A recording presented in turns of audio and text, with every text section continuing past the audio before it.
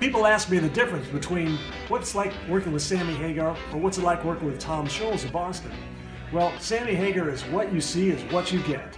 He's always in a good mood, always ready to party, of course a great musician, a lot of fun to work with, and every project he does, including all the projects I did with him, he said, you know, next time we do this, it's going to be even better, and this is going to be the best project we ever did, and it was always growing, and it always did. Every year that I was with him, our sales got better and better, we got more and more people at the shows, we got better and better reviews, it all went up, and he had that positive attitude toward it. Tom, when they put together the list of 100 greatest rock musicians of all time, Tom always shows up as one of the 100 greatest guitar players, but he's also on the list of 100 greatest keyboard players of all time.